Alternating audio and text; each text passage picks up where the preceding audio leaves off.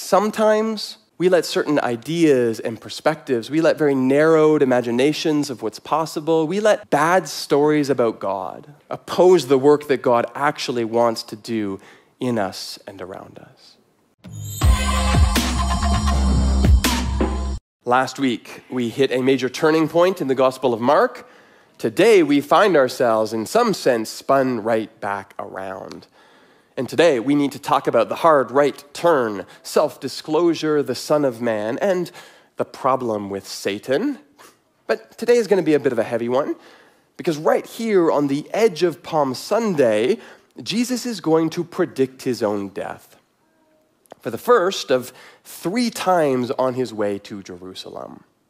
But we start right where we left off last week. And if you remember, Jesus has just built to this climactic moment, the pivotal turning point in the narrative.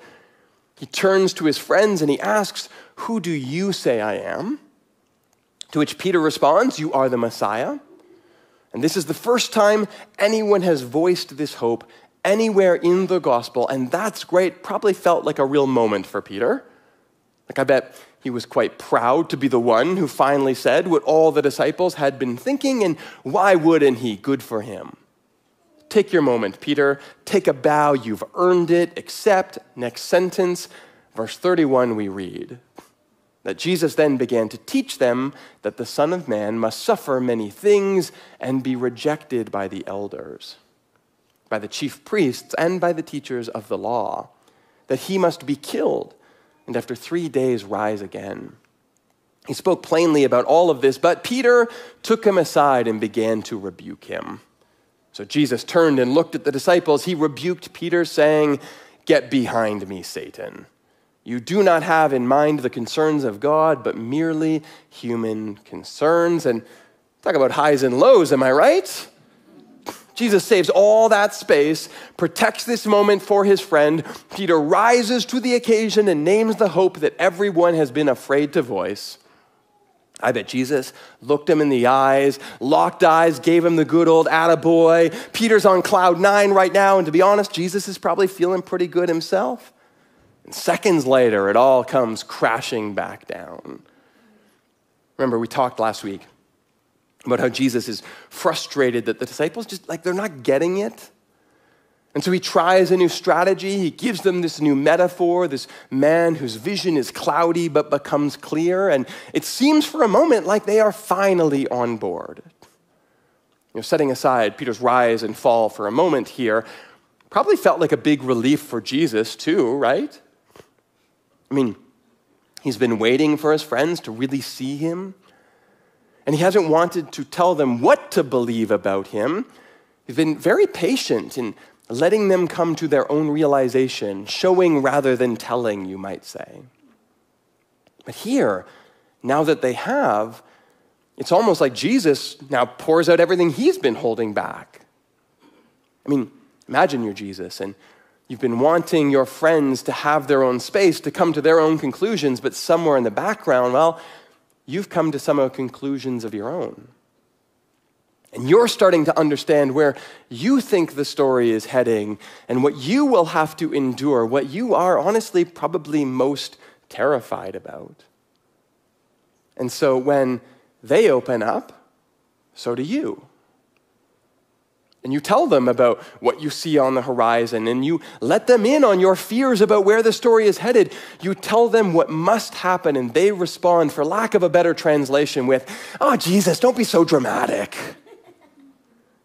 There's a lot going on here in this moment. First, I can see why Peter doesn't want to hear this, right? I mean, he's been waiting all this time just to say what he's just said. It's a moment of celebration for him, and here's Jesus raining on his own parade. Have you ever tried to offer someone like a really deep, heartfelt compliment and they shrug it off with, "You don't know what you're talking about"?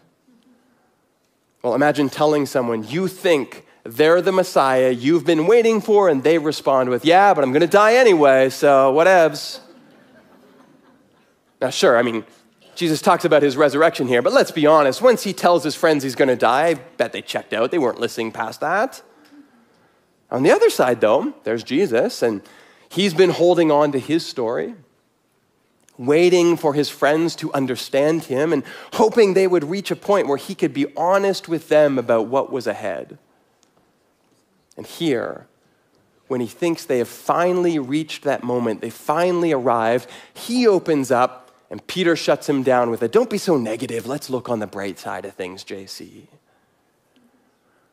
You ever found yourself in a relationship where you were very cautious at first? And you opened yourself up very slowly, bit by bit, and it seemed like at every step along the way, they were with you, tracking with you, they understood you. So one day you took the big step, and you told them that thing you rarely tell anyone else, and when you did, you saw it in their eyes immediately, that glazed over deer in the headlights look, like things just got too real, too quick for me, sorry, I'm out of here. Like, could there be a more vulnerable moment? That's where Jesus finds himself now. See, for all the times where it feels like Mark is constructing something very literary, a moment for us, this one honestly feels pretty raw. And so Jesus responds with, well, some raw edge of his own. Get behind me, Satan. And there's a few things we should talk about here. First, I'm intrigued by how we get to this moment. Peter calls Jesus the Messiah. Jesus warns his friends not to tell anyone about that. And then we read that Jesus began to teach them about the Son of Man. Now, Son of Man is a phrase that the writer of Mark likes a lot. He saves Messiah for these big revelatory moments, but his preferred title for Jesus is actually Son of Man. Now, the phrase here is ouion tu anthropou, and that means Son of Man, or perhaps even better, Son of Humanity. But it's not a genuine Greek phrase. Like, you wouldn't say that in Greek.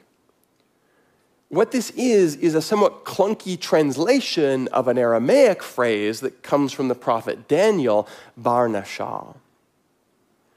What's interesting, though, is that we actually have a ton of references in all kinds of intertestamental writings all through the Palestinian, Galilean region of the time, demonstrating that bar nashah had become, at least by the time of Jesus, a pretty common idiom. A lot of people were using it. And this was not anything remotely like a divine title.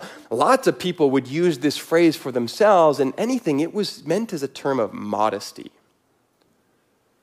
A term that identified you with the common people, a son of humanity. In fact, Ched Myers, who, by the way, wrote probably the book on Mark, a book called Binding the Strong Man. Be forewarned, though, it's a very large, very heavy, very academic tome. But he suggests a better translation to get the intent of this Aramaic phrase across would be something more like a human one. And William Lane suggests in his commentary on Mark that Peter's objection to Jesus' prediction is not at all based on the incongruency between the title Son of Man and his impending death. In fact, identifying yourself with the title Son of Man and then predicting your death at the hands of the powerful elites, that's exactly the kind of usage you would expect from a title like Son of Man. So no, Peter's objection isn't that the Son of Man might die, it's that the Messiah can't possibly be just a Son of Man. And I get that. Like, who wants their hero to be just a human one? We want our heroes to be more than that. My kids watch Paw Patrol. Yours do too. Don't tell me they don't. But it's a show about talking dogs who drive cars and save towns. And yet somehow in the new season, that's not enough because now they all have superpowers too. Like, nothing is ever enough for us. Even talking dogs, there's always got to be more than that. Jesus, though, I think is doing something very important here. Because it seems obvious to me, at least, that Jesus is very intentionally challenging his disciples' conception of Messiah that's gotten a little too big for itself. And he wants to bring it back down. Like, he avoided that word all through the Gospels, but here I think it's fair to say he's invited it from them. He certainly doesn't deny their claim, and yet immediately he begins to qualify it. Peter calls him Messiah. Jesus accepts that title, but immediately begins to teach them about the human one. That same common title that he's been using through the Gospels thus far to talk about himself. Now, granted, he said things like this: I want you to know that the Son of Man has authority on earth to forgive sins, Mark 2:10. Or the Son of Man is Lord even over the Sabbath, Mark 2:28. Or the Son of Man must suffer many things here in Mark 8, verse 3. But Jesus is using this common title to proclaim some fairly uncommon things about himself. And in particular, Jesus seems to be reaching back to the origins of this term that come from the prophet Daniel.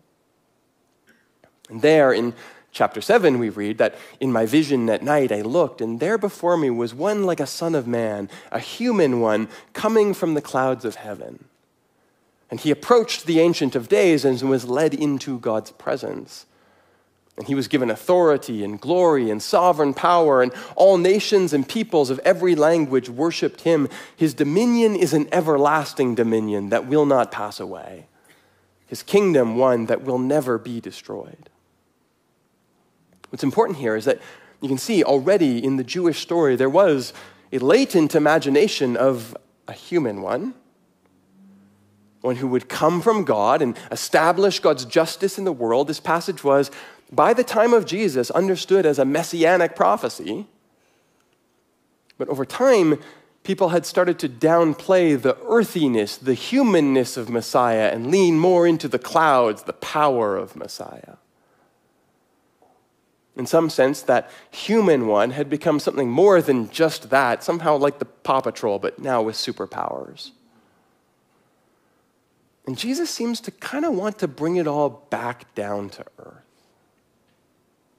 Not to the diminishment of what it meant to be Messiah or Son of God. No, Jesus says he can forgive sins. Jesus says he is Lord over Sabbath. But Jesus also says he can suffer and he can be hurt. He can be killed. He can become the victim of our militaristic ideologies. In fact, perhaps it is our militaristic fantasies about Messiah that in the end will end him. See, the justice of God, the dominion of heaven comes from the ground up, from the one who shows us how to be human. And yet somehow, consistently, we seem to want to invert that story. It's as if we want God's will imposed on us rather than birthed within us. And so Jesus, by returning to Son of Man language, is not rejecting Paul's messianic declaration. This is a calculated refocusing of his friend's imagination, a return to what the story was perhaps always meant to be. To which his friends say, nah. And I think with all of that in mind, you can start to see why Jesus reacts so strongly here, right? For a moment, he's felt seen. For a moment, he has felt understood, and he's unloaded his fears to his friends in an attempt to turn the story back toward its origin. And well-meaning as he is, Peter throws it back in his face. Mark tells us that he took Jesus aside and rebuked him. This week, on Friday actually, we were having a little trouble with our morning routine. And my daughter, who is 4, got it in her head. She was like not going to preschool on this particular day. And she had a bit of a meltdown with Rachel while Rachel was trying to get everyone out the door. And so in the end, it was decided that rather than drag her kicking and screaming to the car, Rachel would take our son to school, while Daddy and Emerson would take a little time to compose ourselves before heading out for the day. And so I let her crawl into bed with me under the covers, nice and comfy and warm, so we could all calm down. And she stopped crying and started giggling. And after a few minutes, I said to her, okay, baby, I'm glad you're feeling better, but it's time to go to school. Let's get ready. To which she said, Daddy, I'm taking a break right now. It's time to be quiet. And I tell you, the irony of that phrase was I could barely hear it because she had perforated an eardrum like 5 minutes earlier with her screaming. And I'm going to be honest here, I didn't love the rebuke either, okay? Jesus, we're kind of having a moment here. Can you not? It's a pretty strong word that Mark uses here. It's the same word for how Jesus responds back to Peter, but it also seems Mark has been seeding this. It's the same word that was used in chapter 1 for when Jesus silences demons. It's the same word that's used in chapter 3 for when Jesus silences the wind. It's a little shocking here to see Peter try to silence Jesus. As an aside, please try not to do that to each other, right? Like when someone opens up to you, even if it catches you off guard a little bit, try not to let your surprise overrule their vulnerability. That's a gift. Treat it as sacred. But I do think that this misplaced boldness underlines just how disorienting Jesus' words were for Peter. See, as Christians, we often read what we know about Jesus now back into the Hebrew Scriptures. There's a famous passage in Isaiah 53. We sometimes call it the Song of the Suffering Servant. We read this, "Surely he took up our pain and bore our suffering, yet we considered him punished by God, stricken and afflicted. He was pierced for our transgressions, crushed for our iniquities. The punishment that brought peace was on him." And for Christians, we read that and we're like, obviously, that's talking about Jesus. I mean, why couldn't Peter expect this story for his Messiah? But that's not at all how Jewish people understood that song. We know from the Isaiah Targums that were discovered with the Dead Sea Scrolls that Jewish teachers of the day understood that there were two characters at play in Psalm 53. One that represented the saving work of God, the other representing the long-suffering nation that waited for God's saving. None of our later Christian interpretations were obvious to anyone at the time. They are post hoc renegotiations. And that's okay.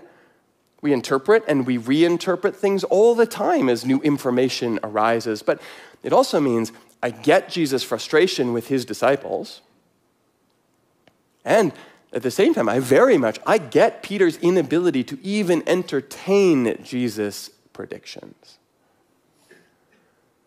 This is a complex moment for both of them. This is, as I said last week, the major turning point in Mark's narrative. Everything turns from here. But there's one more thing I want you to notice on this verge of Holy Week. Peter takes Jesus aside, away from the disciples to rebuke him. Peter turns away from Peter, back toward the disciples, and rebukes Peter by saying, "Get behind me, Satan." Now, Satan is an interesting term here. It's okay if you think devil, but that's not necessarily what's going on in Jesus' mind. Throughout most of the Hebrew scriptures, Satan or Hasatan was not necessarily a person or a being. It's better to think of it more like a title. So the adversary, or the one who opposes, the accuser is a good translation of Hasatan. There's even a passage in the book of Numbers where God opposes a man named Balaam, and the Hebrew literally says that Yahweh stood in his way as an adversary, literally his Satan. Now, it's also true that by the time of the New Testament, a lot of Hebrew ideas are getting mixed in with Greek ideas, and Hasatan was being used to translate the Greek word diablos, or devil. And you get this Satan-devil character that emerges, and that lines up with some of the ways that Hasatan is used in the Hebrew scriptures. You just need to know that every time Hasatan appears, it's not necessarily being used to talk about a personified devil. It might also just being used in the normal sense of an adversary. Here, I think Jesus is doing something pretty unique with that interplay. Remember, it's Peter that takes Jesus away from the group. It's Jesus that turns away from Peter back toward the group. And so when Jesus says, "Get behind me, Satan," Peter is, for all intents and purposes, already safely behind Jesus, right? What I think is going on here is not that Jesus is talking to some devil It's certainly not that Jesus is calling Peter the devil. I don't even think Jesus is calling Peter his adversary. I think it's that Jesus is using this personified sense of hasatan that's floating around in the popular imagination to say that sometimes we let certain ideas and perspectives, we let very narrowed imaginations of what's possible, we let bad stories about God oppose the work that God actually wants to do in us and around us. But Jesus also knows very well that that misunderstanding, that's not Peter. Peter is not Jesus' enemy. Peter is not Jesus' adversary. Peter is Jesus' friend. And so what Jesus does is he puts his friend safely behind him and he turns his attention to this triumphalist imagination of Messiah. A story that he knows is absolutely opposed to the lowly way of grace and peace that's ahead of him. And he demands that imagination of the divine, that conquering, trampling, victory at all costs image of God, that picture of the Messiah, that get behind him as well. See, what Jesus knows is that his adversary is not people. Not even people who see the world differently than him. No, those are the beloved children of God that he is here to save. And Jesus will not allow himself to be confused about that because Jesus knows that his adversary is violence and power and coercion and manipulation. Jesus' adversary is victory that looks like the conquering might of Rome. And for the human one to turn his attention toward Jerusalem, he needs to put that story of power at all costs firmly behind him. And that's what he does here. Here's what I want you to know today. There are ideas and there are ideologies, there are aspirations that all of us need to learn to let go of in order to follow the way of peace. But Jesus will never confuse you with the unhelpful ideas that you carry, with the mistakes that you make, with the times that you fall, because those are not you any more than Peter was his misconceptions of Jesus here in this moment. And the goodness of God is the grace that comes to find us even in our bad stories about God, and slowly invite us to embrace better ones. So on this verge of Holy Week, may we all begin to let go of our ideas about Jesus that oppose the way of the cross,